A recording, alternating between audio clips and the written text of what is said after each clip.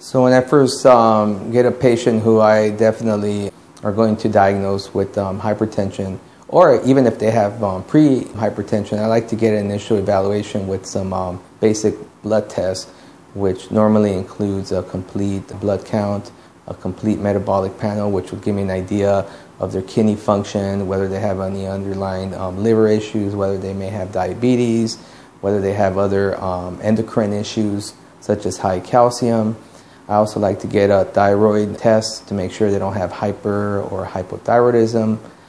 It's important to get a urinalysis to make sure the patient doesn't have any protein, because if you have protein in the urine, that can signify that the patient may have underlying kidney problems. And I also try to get a hemoglobin A1C, especially if I think the patient may be at high risk for developing diabetes, if they have a family history, or if they have obesity, or if they're not very active. I try to get a baseline to see whether or not they have underlying diabetes.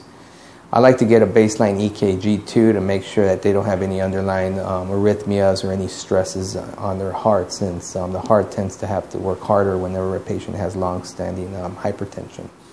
Usually I won't order a chest x-ray unless I feel that the patient may have any other underlying problems.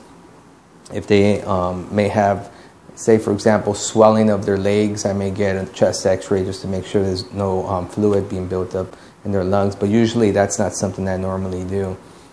If I feel like they may have secondary causes of hypertension, for example, if they have been treated already by numerous doctors who can't get their blood pressure under control, I may order some extra blood tests to rule out other secondary causes of hypertension, which I mentioned previously.